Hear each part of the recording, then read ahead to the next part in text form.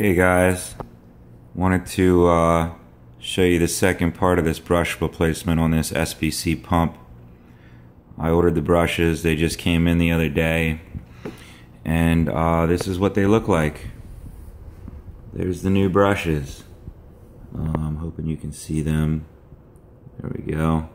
And I have the old brush, one of the old brushes, the largest of the four old brushes, underneath there.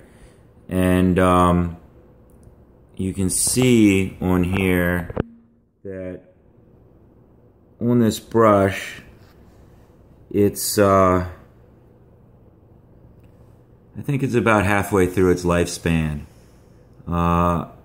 There's about 2/3 of this brush that would be usable, I think, before it would stop making contact and start giving problems with the motor. And out of those 2/3, half of that 2/3 is gone. So these new brushes, the old brushes had about half their life left. These new brushes should be completely full in terms of lifespan. Have a complete lifespan on them. So let me show you what I'm doing here next. I've got the pump here. You remember this from the last video.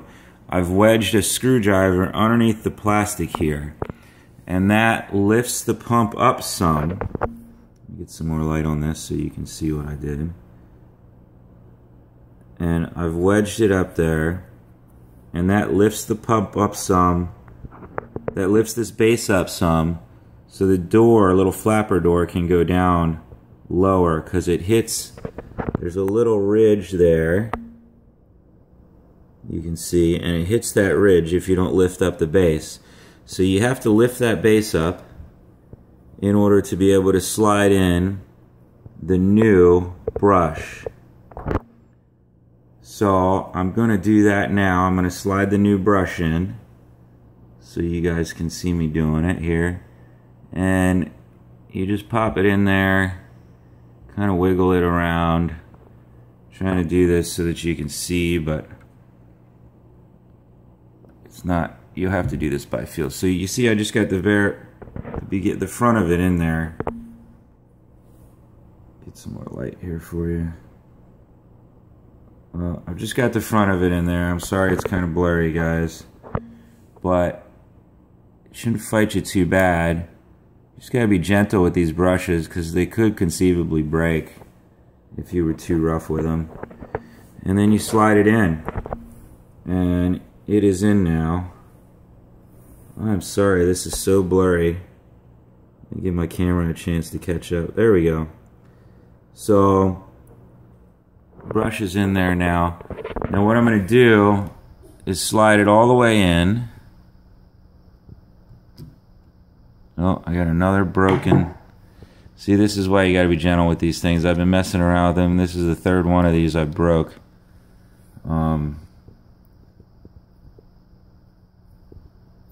I'll show you here. I broke 3 of them now. There's the springs that came out. I'm not too worried about them being broken. It's just a little tiny edge there that's connected.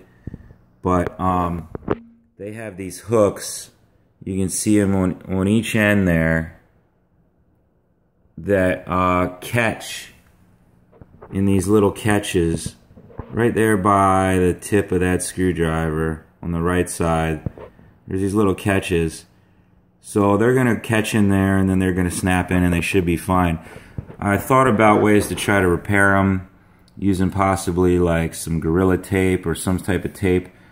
But the edge that they connect to is so small, there's really just no way to repair them if you break them. You just got to be careful not to lose them. And they're still reusable, guys. I think. We'll see. I hope. So you can see when I push this in here, as far as it'll go in, the that wire is coming out. There's a wire that runs across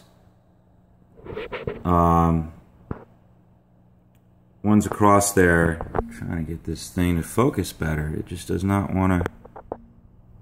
There's some light here. So there we go.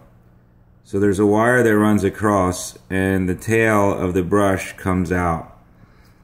right around the same place where that wire is. And the reason you don't want this all the way to the edge, the reason you don't want it all the way out to this edge here is because you need to leave room for the spring to compress in.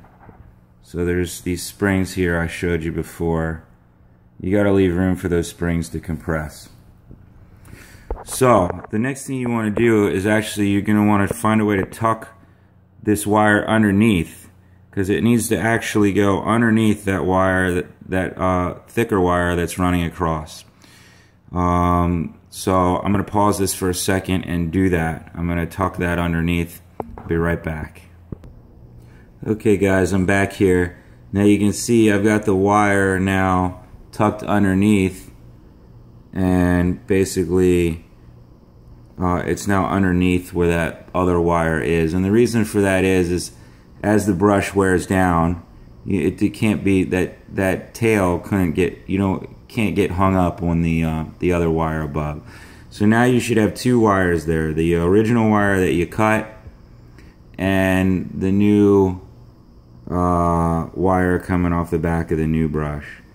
Next thing I'm going to do is cut the wire from the new brush a good bit shorter, and then I'm just going to try to sort of mesh the two ends together so that I can solder them. I don't think I'm going to try to twist them. I'm not really sure what I'm going to do yet. I'm going to play around with it, guys, and I'll let you know what I do that works. I'm thinking I'm just maybe going to cut it short and try to squish the two ends together, and then drop a dab of solder on there, and it should hold. Or I may try to do some sort of twisting action, but I'll let you know what works. Hold on, I'll be back. Okay guys, I'm back. I want to show you what I ended up with here. I didn't solder this yet.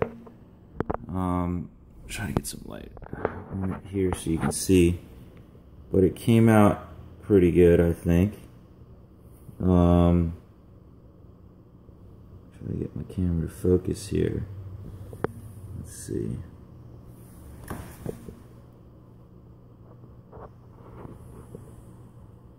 Okay, I think this is about the best we're gonna get, guys. Trying to zoom in here, see if that helps. Just not getting a great picture here.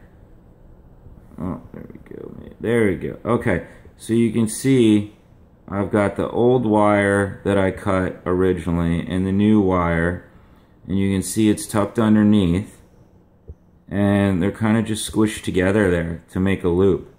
And the next thing I'm going to do is put my soldering iron in there at the bottom of that, in that loop underneath where those two join together, and just drop a dab of solder on from the top. I'm going to show you about the length that I cut off here. You can see here's the other ones that I have, and that's the piece that I cut off of the new one, so it was about half. And what I did here when I had them is I kind of just squish the ends together straight on. Let's see if I can get you better. Just literally kind of pushed them together like that, and then they kind of squish. They kind of, when I pressed them together, and I used two tweezers, two sets of tweezers. I grabbed one end with tweezers, and I grabbed the other end with the tweezers, and I just pushed them together with my two sets of tweezers. And when I pushed them together, they stayed. And then I came in with my needle nose here, and I kind of just squeezed them together to make them flat because they were kind of bowing out at the sides. So I just pinched around to make it tight, and they're now staying together. And that's all I really need in order to solder them. Now, when I solder these, I'm not going to use a lot of solder, just a dab, because the thing you got to remember with this wire, as it sits right now, it's flexible. It's copper flexible wire. Once it gets solder in it, it's no longer going to be flexible. So there's going to be a spot there that is not going to have any give to it. And you don't want a bunch of that on the wire, because the whole point of this wire is that it is to remain flexible. One little spot where I'm putting them together is fine, but you don't want a ton of that. So I'm going to do that now, guys. I'm going to give you a preview here what I plan to do. But I'm going to get my soldering iron in there underneath, get it hot from underneath there, and then I'm going to come in from the top with the solder, and I'm hoping that'll just drip down onto it. I'm not going to be, I don't have enough hands to do this while you guys are watching, but I'll let you know how it goes. I'll be back shortly.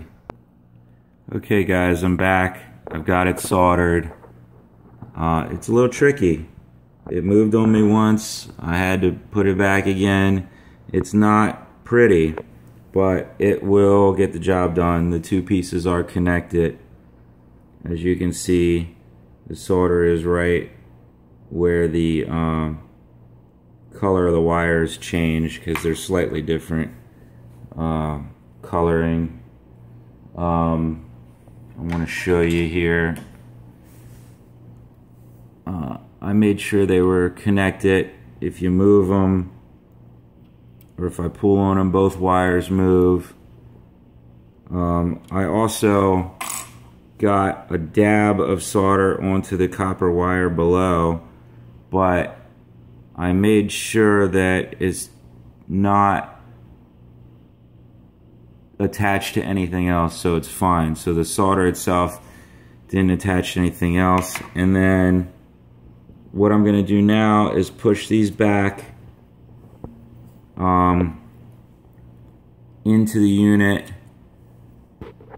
towards the middle where they were. I have everything pulled out right now because I needed it out to solder. So I'm going to pause again and I'll show you what that looks like.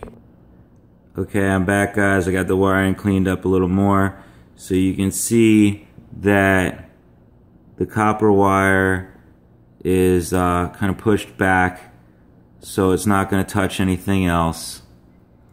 And that should be it. Now I'm going to pop the spring in behind it. I'm going to pause again while I do that.